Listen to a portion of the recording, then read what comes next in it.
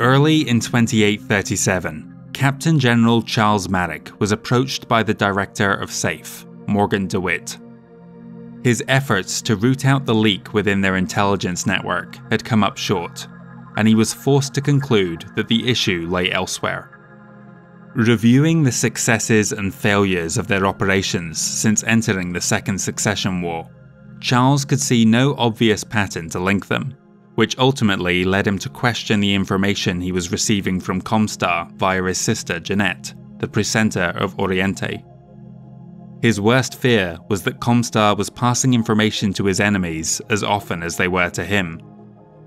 With the utmost secrecy, he ordered DeWitt to orchestrate Operation Cookie Jar. On February 1st, the Captain General arrived on Oriente, ostensibly for a meeting with Duke Harlan Allison, but while there, he would also make a surreptitious visit to see his sister, the presenter. In that later conversation, he dropped hints towards a discovery on the recently conquered Kursa, but did not elaborate beyond that. The trap was set. Meanwhile, dropships were departing from that world bearing a classified heavy cargo. Communications back to Atreus via the orbital HPG station at Oriente using codes that SAFE knew had been compromised by ComStar spoke of an SLDF warehouse stocked with Starleague era tech, the likes of which was near extinct following the widespread destruction of the First Succession War.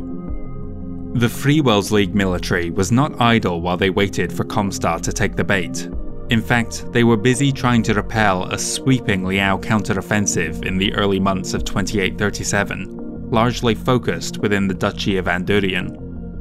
Though Duke Jonathan Humphreys managed to secure Karlstein, he faced a sudden reversal in fortune when the SECAF arrived at Ithaca, Leyda, Mataskogan, and Veribium. Further up the line, the Capella commonality reclaimed Bithynia and Propus, and the Tikhonov commonality, Bellevue, Mankalanan, and Orenson, though here the losses were offset by the successful capture of the major factory world of Assumption.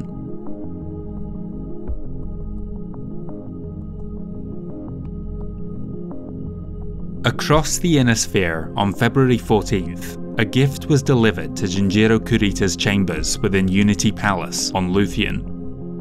The ISF carried out extensive security checks on it to ensure that it contained no hidden threats to their coordinator before handing it over. There were no chemicals, explosives, or radiological hazards present, but there was one danger they overlooked, a psychological one. When Jinjiro opened the parcel and found within a toy soldier dressed in the uniform of the Starleague Defense Force, he flew into a psychotic frenzy from which he would never escape. His half-brother, Zabu Kurita, was ultimately forced to call riot police into the palace in order to restrain him. Zabu's ascension to the position of coordinator was not without objection. Several within his family urged for the position to instead pass to one of his heirs, if only to appease the mustard soldiery with whom Zabu was not held in high regard.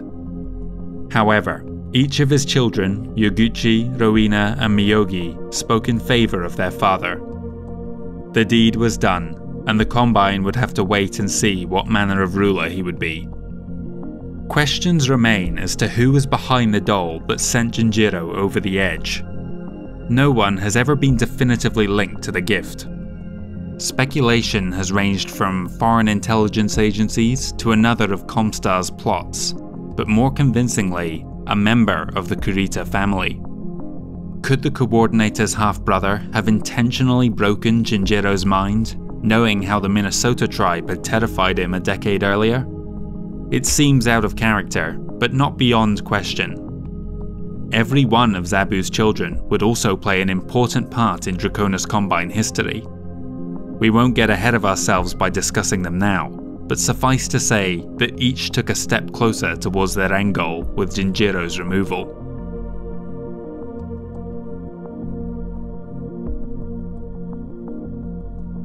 Back at Atreus, Charles Marik was waiting for news of what felt at this point like an inevitable betrayal. Sure enough, on March 13th, the Capellan Confederation armed forces arrived in force on Kursa with 3 regiments. Bypassing the actual military and industrial targets, they instead beelined straight for the remote location used by the cargo dropships in their ruse. Needless to say, there was no Starlink cache waiting for them. It was now known beyond a doubt that ComStar was manipulating the successor states into pointless battles that served only to make the great houses weaker. The Captain General's response was immediate. He dispatched his few remaining warships to Oriente, and on the 22nd, ordered them to bombard the orbiting HPG station into oblivion. 300 were killed within the complex, his sister Jeanette included.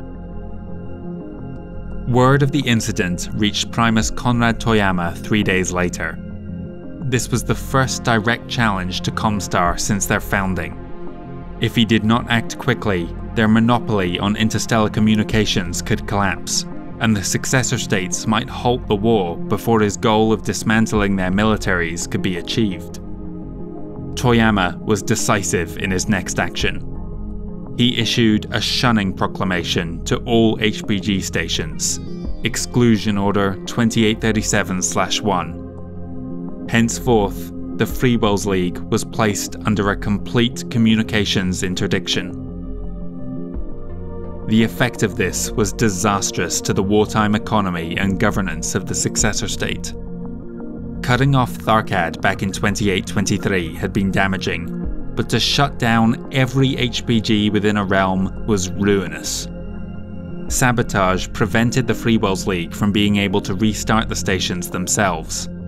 The adepts and presenters within their realm disappeared into hiding, and those few safe turned up could not be made to work for them.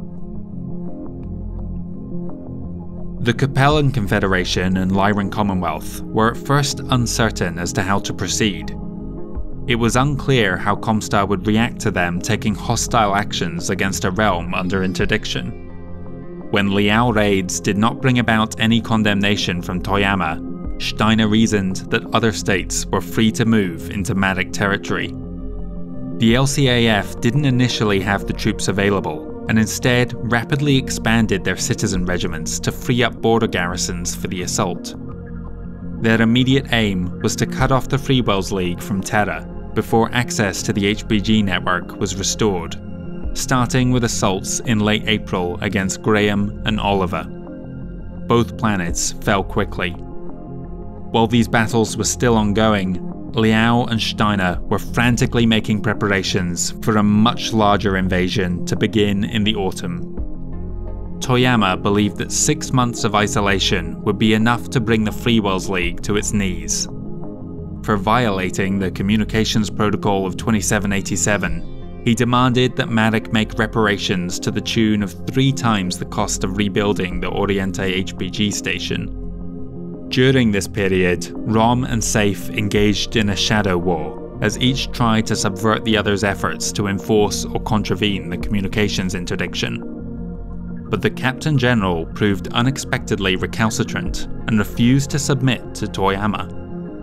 With the other successor states gearing up for a campaign that would surely demolish the Freewells League should it go ahead, ComStar found itself in the awkward position of having to actually supply intelligence to the frontline FWLM units to warn them of the incoming threat.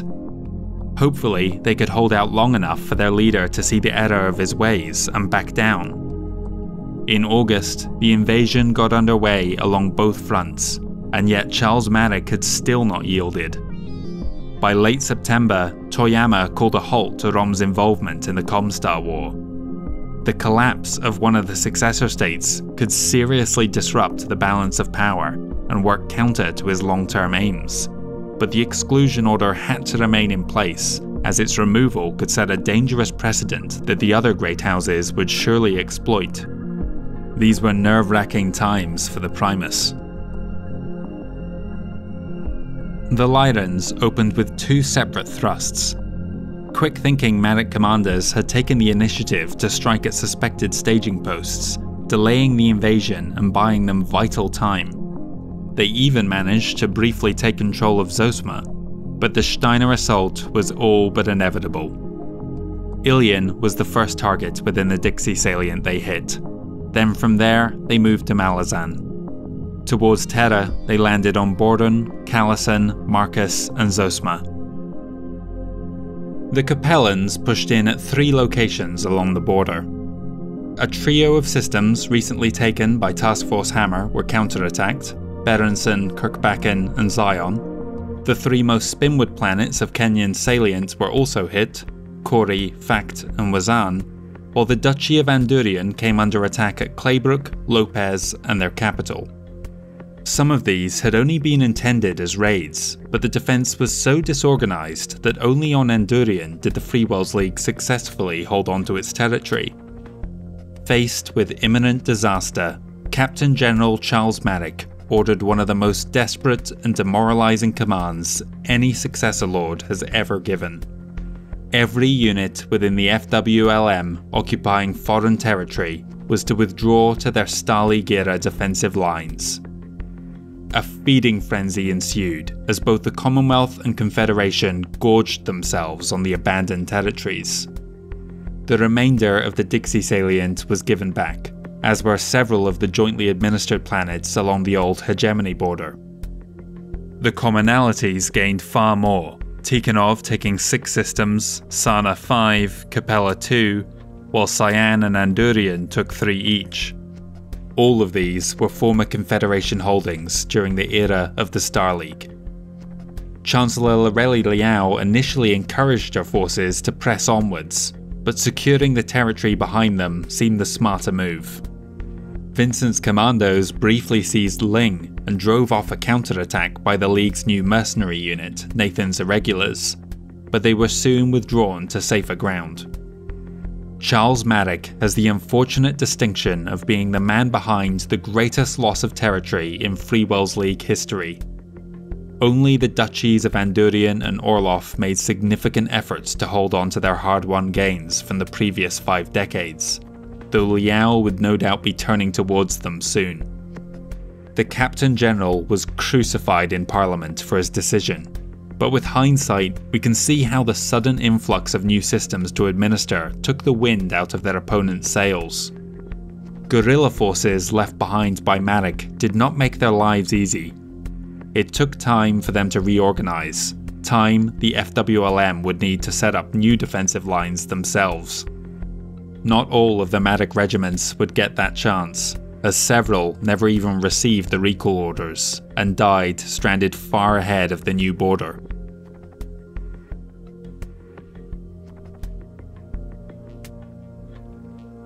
Back in the Draconis Combine, things were coming to a head over Zabu Kurita's rule. On June 9, 2838, he presented in court the budget for the next year. As coordinator of the People's Reconstruction effort, Zabu was well aware of how technology was slipping away. Medical procedures that had been commonplace during the Star League might as well have been magic acts just half a century on. He wanted more funds to reverse this decline. In his budget was a modest 4% reduction in military spending. This was the final straw for the DCMS High Strategic Council. In a meeting 3 days later, they agreed that the only course of action available to them was the removal of the coordinator. Taisho Frederick Kazoma of the Procurement Evaluation Board was chosen for the honour. On June 23rd, he entered Zabu's bedchambers and drew his sword. Kurita was unperturbed. After asking whether the Taisho was acting alone, and being informed that he was in fact there on behalf of the High Council, Zabu Kurita accepted his fate. With Kazoma's blessing, he dressed in full ceremonial garb, wrote the traditional House Kurita death haiku, took one of his family's ancient wakizashi in hand, then drew it across his stomach. Frederick Kazoma then delivered the coup de grace. No action was ever taken to chastise the military afterwards for their assassination plot. Only Kazoma was sentenced to death for striking the killing blow, though even this proved contentious.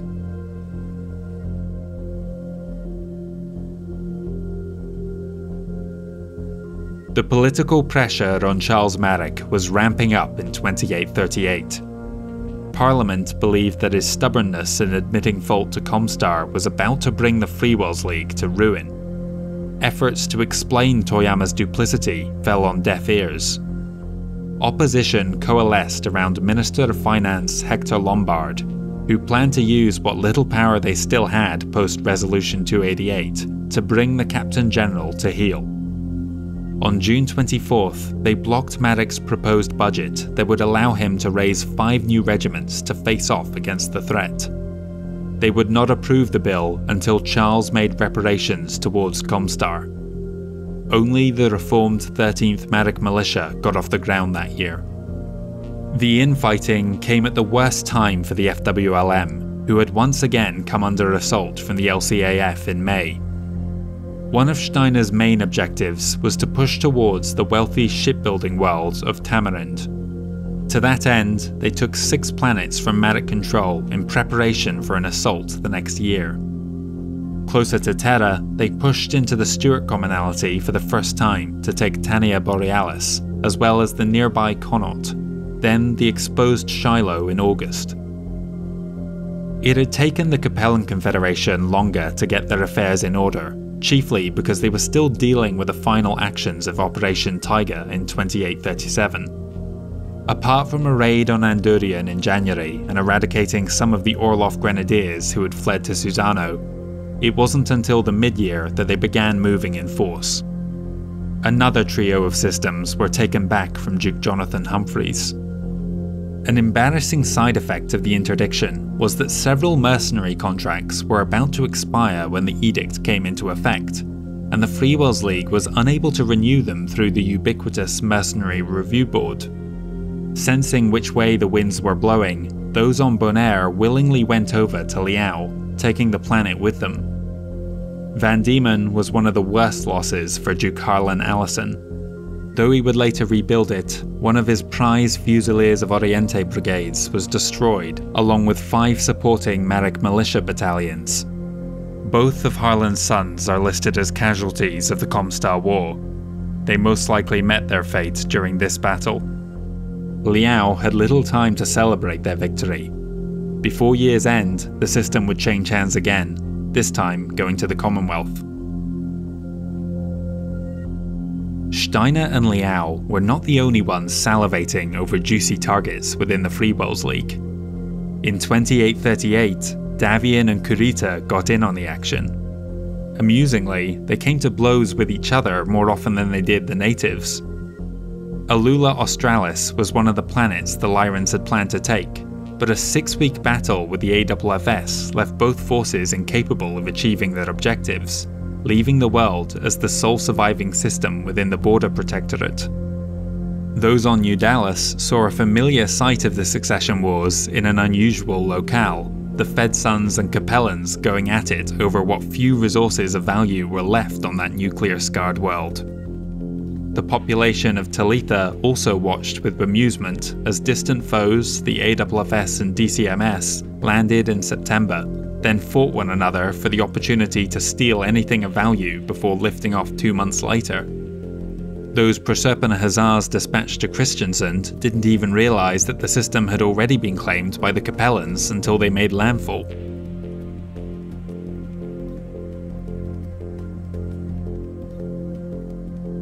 Following Zabu Kurita's death, the title of Coordinator, as well as that of First Lord of the Star League, passed on to his eldest son Yuguchi. He was already a respected officer within the Mustard Soldiery, which gave him a firm foundation from which to rebuild trust with the military district warlords. Wasting little time, in August 2838, Coordinator Yuguchi commenced the 5th Battle of Hesperus. A total of 7 regiments, 2 of which were battlemech commands, made landfall on the planet, while a trio of warships secured the space lanes overhead. Their numbers allowed them to quickly take control of the planet's main population centers, leaving only the fortified mountain complexes in Steiner hands. The siege they had planned went both ways, however. It was extremely difficult for the Draconis Combine to resupply their positions so deep into the Lyran Commonwealth. Unable to force an opening, the DCMS ultimately withdrew. Yoguchi, like his father before him, had outlawed the use of nuclear weapons to raise the factories. Zabu had imparted on his son those same concerns about a technological decline, and he did not wish to add to it, even if those mechs would ultimately be used against him. Despite their failure, the expedition to Hesperus boosted morale within the DCMS and secured the new coordinator's position. Long term, they would return to the planet once again to finish the job.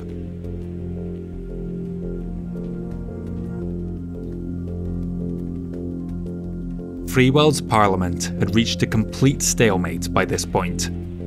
The MPs had realised that while Resolution 288 had given Marik the right to declare war or make peace, they still held considerable influence over him by manipulating the purse strings. They could, in effect, make the continuation of war impossible.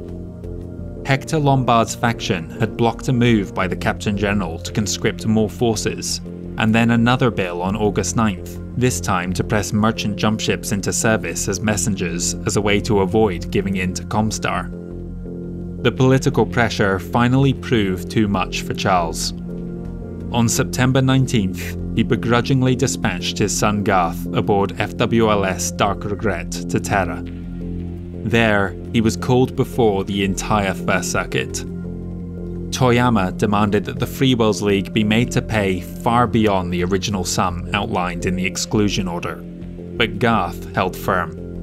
Marik would pay the exact amount and nothing more. After a few weeks of bitter discourse, the two sides agreed to a truce in mid-October. On November 9th, ComStar lifted their communications interdiction. 70% of the League's HPG stations came back online, with the rest up and running by year's end. Only Oriente would remain cut off for the next 3 years, while ComStar rebuilt the facility. Toyama decreed that all future installations would be secure compounds built to withstand attack. It was only once the Captain General's vision was restored that he realised just how bad his situation was. Doing his best to triage what was left of his defensive line, he recalled his forces from 5 systems along the Lyran border that he deemed either beyond saving or simply not worth the effort. While he still could, he dispatched the Regulan Hussars to strike at the mech factories on Kava, hoping that it would prevent the CCAF from cutting their vital Terran corridor. The Capellan Confederation armed forces were engaged elsewhere, however. Sensing that the end of the interdiction was imminent, they launched in October a major effort to retake Andurian. A pair of warships led the assault force, CCS Chengdu and Kalzan. Though the latter took damage during the battle at the Zenith, their incredible power cleared a path through half a dozen dropships, 40 aerospace fighters, and several heavy weapons emplacements. As they scanned the system though, they realised that in orbit over the target world were 2 enormous Marik vessels, FWLS Kumba and Majestic. Another 2 warships were at more distant stations, meaning that the CCAF's only chance was to blast their way through the defences at the capital before they were too heavily outnumbered. Their next engagement did not go well. 20% of their ground forces were destroyed before even making landfall, and the 2 Capellan warships were both annihilated, though not without at least taking the Atreus-class Majestic with them, the last of these venerable Free Worlds battleships. Only 2 regiments had touched down in an organised fashion, the rest widely dispersed across the planet. With a trio of mech units in garrison, there was little hope of success now. After trying in vain for 9 weeks to seize the capital, they eventually withdrew on December 29th. The ComStar War is one of the darkest chapters in Free Worlds League history. Though the dispute between Marik and Toyama had been resolved at a public level, behind the scenes, neither side would ever trust the other again. Any ambitions the 2 men might have had to take control of the other faction had gone up in smoke. Whether either of them could recover from this defeat was unclear.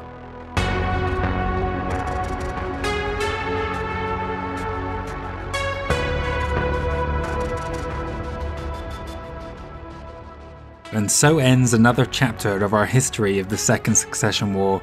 With this episode, we have now passed the halfway point, and we're on course to have it conclude by the end of April. Exactly what counts as the ComStar War seems to vary with each sourcebook, and the term is used in different ways, even within the main Second Succession War sourcebook. The way I've tried to use it is to limit it just to 37 and 38, where Safe and Rom were conducting a shadow war against each other, and the interdiction was in place. I know in the sourcebooks on the maps they cover right up to 2842 as part of the ComStar War, but I look at that as more of the after effects of that earlier crisis. Otherwise it just seems to be an arbitrary point in a few years' time. If you thought the pain had stopped now for the Free Worlds League, you're very much mistaken. The Capellan Confederation and Lyran Commonwealth are gonna continue to advance towards them and take massive chunks out of their territory as they go. The ComStar War really only marks what is the start of their darkest chapter in their history. We also saw a change in rulership in the Draconis Combine. It's really the only other important thing of note going on at this time. It's a shame that Zabu Kurita never really gets a chance to lead the nation. I always found his character a bit tragic. Loyal to his brother right the way through, and when he finally gets a chance he gets stabbed in the back by his own military. But I think he understood just how precarious his position was as well. Certainly when the assassination takes place he makes no effort to fight it. Thank you very much for watching today's episode. You can support this channel by leaving me a like or leaving me a comment. Sharing it around also really helps with the algorithm, so if you've got friends or know of other people who might enjoy it, letting them know really helps me. If you want to support me in making these videos and don't want to wait another week for the next chapter, you can follow the link in the description below to my Patreon where I upload these videos as soon as I finish making them. I will be back next weekend for the 8th chapter. We've mentioned already it's going to be looking at the after effects of the ComStar War, but it's also going to be looking at a change in leadership within ComStar, and one of the most damaging and far-reaching operations to take place during this time in history, the results of which are still causing trouble centuries later.